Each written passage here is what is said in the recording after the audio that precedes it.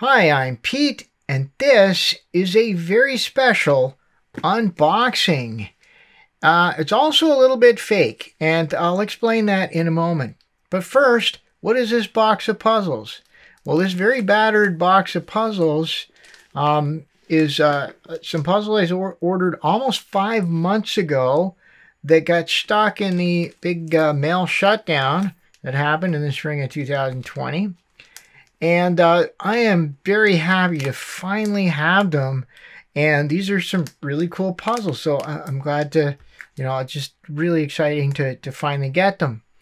So the mail that got stuck when the mail was shut down going out from China, later packages found other ways to get to Canada and weren't delayed, but unfortunately there was a whole bunch of mail that just had to be cleared out, and finally it's gotten here. So what's fake about it then? Well, you may notice that the box has, in addition to the Very Puzzles yellow tape on it, it also has some clear tape holding it together. Yeah, there's no hiding that. So what happened was I did the unboxing. I cut the box, I really demolished the box as I do, and I was just getting the puzzles out, and then I realized that I had not started the recording. Yeah, that's right. I hadn't started the recording. So you know what? There's all sorts of ways to deal with that, but in my mind, the most fun thing to do is tape the box back together, admit I made a mistake, call the first one a mulligan, and have a fake unboxing. And that's what we're doing. Okay? Now, you may wonder why all the trouble over a box. Well, I think my viewers like unboxings, because there's other YouTubers that they don't even show you the box. They just dump the puzzle out, just a naked puzzle. Or if they show you the box, it's like a ninja. They slice it open, dump the stuff out, and toss the box over their shoulder. I like to do the unboxings, you know that. So I want to be able to show them to you because I think that you might be here for the unboxing. Okay, let's get going here then. So you see that the box has some damage from its long trip from overseas. It's like been through the crushing machine for sure over here. But you know what? I think it's going to be okay, right? Because the purpose of the box is to take that damage and protect the contents, okay? So let's slice this open then. So I'm remember, this is a fake unboxing, but this is pretty much what I did. Because I've unboxed this type of package from Very Puzzle before, I had a pretty good idea of what the best way to get into it was. So and indeed I think I'm getting pretty good at opening these types of packages. So the trick here was to recognize, because I'd ordered 2 puzzles, that it was actually just two boxes taped together. So I made pretty short work of it. All right. Actually, you know what? I think I did a pretty good job of retaping it. By the way, this damage that you see, that wasn't me. It was like that. Like it was broken like this when I unboxed it the first time. So here we go. We got those off. Yeah, these lightweight stiffening ribs kind of really do help a little bit, I think. Yeah. So I'm really happy to be able to get these puzzles, because it gives me a sort of a sense of closure and really a sense of more normalcy. I know things aren't entirely normal now, but it does give me a lot of hope anyway that things are, because the shipping companies have found new ways to get packages from overseas. And they even found a way to get these ones that were stuck to me here in Canada. I really appreciate it. So, and of course, this is not Very Puzzle's fault. Oop, there we go. Because, I mean, everything shut down. It definitely wasn't their fault. Okay, so as I expected, this was 2 boxes because I ordered 2 puzzles. And in fact, there might even be a bit of a spoiler on that one. Look at that. There's actually a label saying what's inside that box. There might have been a label on this one, but it didn't.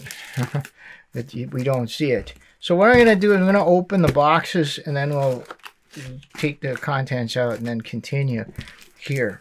Okay. So this one's pretty easy to see. There's just there we go. Okay, and what do we have? Wow. So it's in this bag. We see the box is empty, and that one wasn't crushed too much. And as usual, Very Puzzle has given us a very nice bag to use. I really like having these bags. I really value these because I can take my puzzle into work, or I can take it, you know, when I'm traveling, if I want to do show and tell. And it's really nice because it fits the puzzle, right? All right, so there is the first of the 2 puzzles I ordered. There it is. Whoops. Okay, and we got some stickers here. Okay, I'm just gonna stick this right here. Stick this.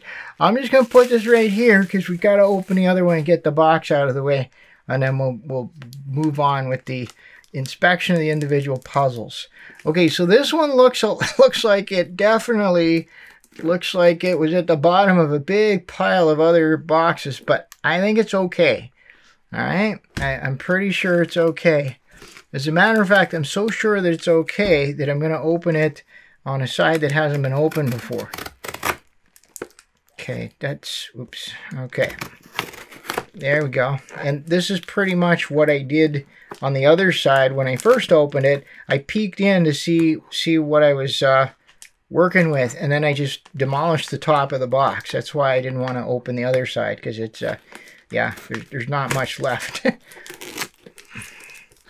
Okay, there we go. Now, yeah, this is a bit of a sharper knife than my other one. All right, this is just so much fun. I hope you agree that opening the box is part of the experience, right? I mean, really, you don't want someone just to dump the puzzle out on the table. Okay, so we got that.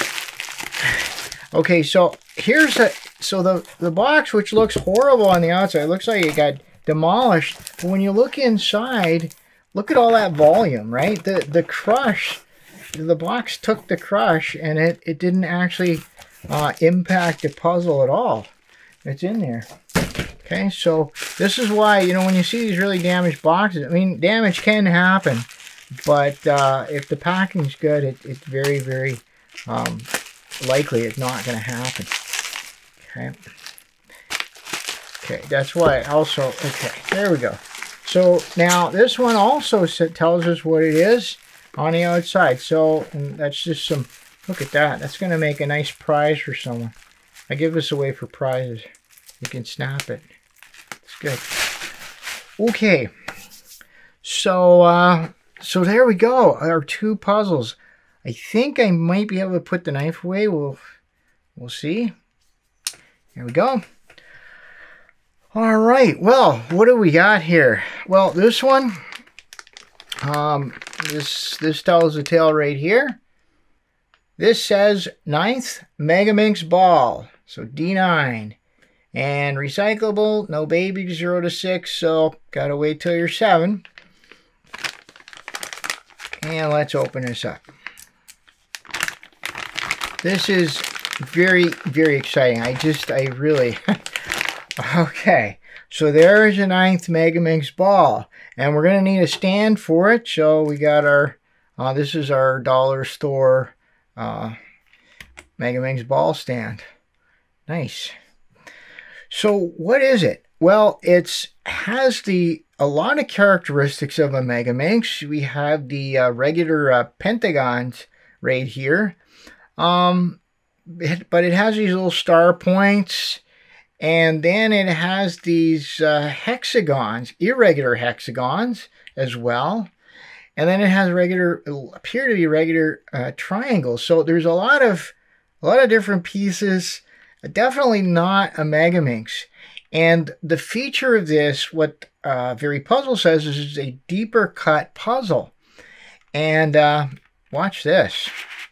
Look at that. Now, it might be a little hard to see with no stickers on it, but see how much of the puzzle is moving all at once. See how many pieces are moving. This is a deep cut puzzle or deeper cut puzzle, and the difficulty level for a puzzle that's so deeply cut compared to more typical Very Puzzle, the shallow cut puzzles they've been producing, this is going to be much more difficult. That's what I would expect anyway. On their website, Very Puzzle says that this compares to a StarMinx, and I'm assuming they're talking about the deep cut StarMinx. So I can actually see that, and I think that once I get this stickered, when we do the sticker reveal, definitely I'm going to compare it to a StarMinx because I think it will compare somewhat. So this is a very special puzzle, I think, and I can't wait to see it in action with its stickers. So let's take a quick peek at the stickers and see what they've given for us here. So it says 12 colors. Now that's going to be interesting because I'm pretty sure there's more than 12. Well, it's hard to say. I don't know. I think there's more than 12 faces on here, but we'll see what the stickers look like. Okay, do I see carbon fiber? Yes, I do. So this is carbon fiber pattern stickers. Now, of course, these are they're vinyl, but they have an embossed pattern. And the thing about carbon fiber is that it gives pieces distinct orientation and placement within the on the face. So even pieces that are the same color will have a unique pattern on them. So I think it really ups the difficulty level for the solve. And it'll be especially so with such a deep cut puzzle. These stickers are beautiful. I mean, they're so vibrant and such a great range of colors. So even though we might have two greens, they are very distinct shades of green. Like they couldn't be more distinct. And likewise, the metallic colors we have the silvers. We have a very light silver and a very dark, almost a grayish silver. So that is just wonderful. Wow. I'm speechless. Very happy with this. Seems to turn quite well. Yeah, I can't wait to get it stickered. And I hope that this is the beginning of a long series of big deep cut puzzles. I don't know if they'll do the bigger ones, because that would be also of interest to me. But of course, the number of people that like such puzzles is probably fairly small because they're really hard. Okay, well, now that I'm almost recovered from the Megaminx ball, so let's take a look at the other one I got. Now, this started out as a box filler, but I really think it's an interesting puzzle in its own right, and I think it's kind of cool and kind of cute looking, actually. So this is, oh, here it is, right here. So let me just zoom into the camera. All right, that's your world-class special effect right there. Okay, so this is the Stingray, and that's it. That's really all it says. Stingray and recycled, no baby 0 to 6. Wait till that 7th birthday. And Very Puzzle, and then this if you want to get some more information on it. So I don't know as much about the Stingray as I did the deep cut Megaminx, or the 9th Megaminx ball, that's the one I was going for way back almost 5 months ago. But certainly I think it's a really interesting looking puzzle. Okay, so that's the box. Sorry, box. It's done its job. It got it all the way from China to Canada. Okay, it's done. All right, and there is the Very Puzzle Stingray. And let's take a look at this. This is a fairly simple design. What Very Puzzle says is that this is, it would be the equivalent of an edge-turning cube. So that's kind of an edge turning cube. Okay, so if this was the top and this is the front face, I see it now. But an edge and corner turning. Oh, it must be an edge and corner turning because we have the corners, the faces don't turn, but we do have the edges turning, and we have these corners turning. Very, very interesting. I don't know what other puzzles look like that, or even like a cubic version of it.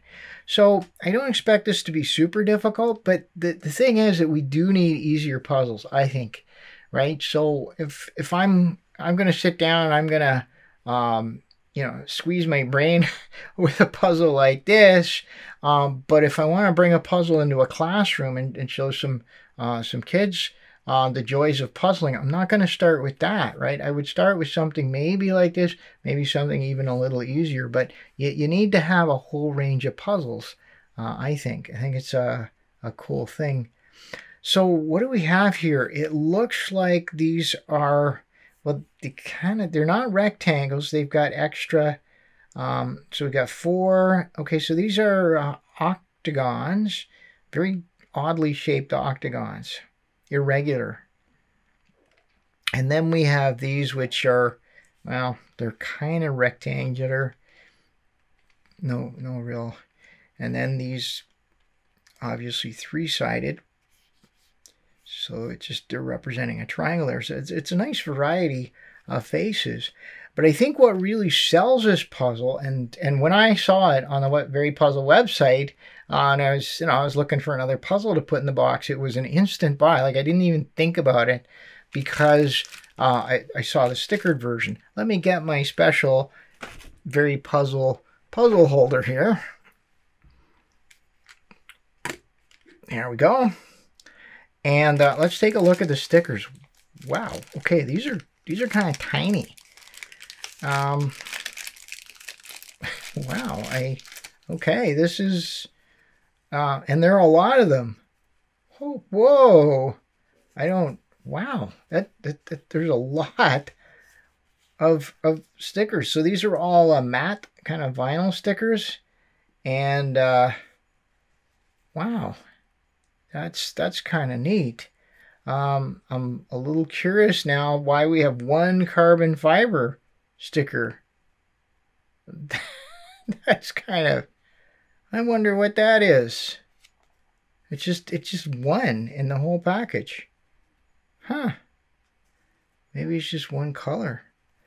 Okay, well, this doesn't really give you a very good sense of what these stickers look like. So I'm gonna, yeah, you know what? We can't just leave it here. I've got to take this. I'm gonna take the scrap off of this sticker to show you what the stickers on the Very Puzzle Stingray look like. Okay, so through the magic of movie making and our special effects department, I'm gonna just well, as soon as it cuts, you're gonna get to see what this looks like without the scrap. All right, there you go. That's what the Stingray sticker looks like. And if I move it a little closer, you may actually be able to see it's a little tiny stingray. Now, Very Puzzle has a long history of making puzzles that have these sticker designs on them, a lovebird, for example. So this is, I think this is really cute. So basically the entire puzzle is covered with these stingray stingrays. Yeah, that's it. Okay. I think that they go on the larger sticker, so I think it's something like that. Yeah, that's right. And so there'll be stingrays all around the octagonal faces. So that's really cool. I'm really looking forward to getting this thing stickered. I'm curious about this large sticker. I really am curious.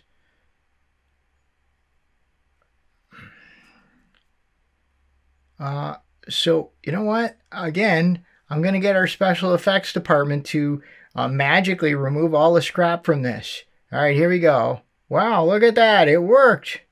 So we have what it turns out that this is a carbon fiber Stingray, and it seems to be, it's a little larger than the other one. So I really don't know where this fits into the grand scheme of things, but it is cool, and I'm looking forward to figuring out the mystery of this larger sticker. Okay, that's that was really, really cool.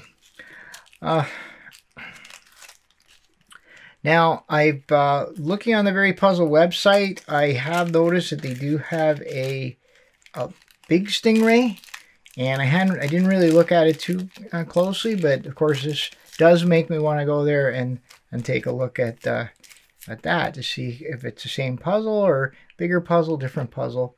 Not really sure. Okay, well, that's going to be it for this unboxing. Well, the fake unboxing and then the very real show and tell. I got my 9th Megaminx Ball, very deep cut puzzle. This is going to be awesome and probably quite difficult. And then my very cute Stingray puzzle. And I'm really looking forward to seeing what it looks like with all those Stingray stickers on it. All right, so I'll look for a sticker reveal and maybe a scramble of these puzzles coming up. And as always, I appreciate your comments, your questions, your suggestions. And I really am interested to know what you think about the deep cut very puzzle sphere. Are you interested in seeing more of those or some of their bigger puzzles deep cut? Or would you prefer more of the more shallow cut puzzles? Let me know what you think in the comments. And of course, anything else you want to comment on, or questions or suggestions. All right, well, until next time, thanks for watching. Camera rolling. Okay, there we go. Now, we are most definitely recording this time, because, yeah. Okay, so audio file is number 2. And Ninja's going to be 1. All right. Well, we're back. We are back to the scene of the crime. Okay, there we go.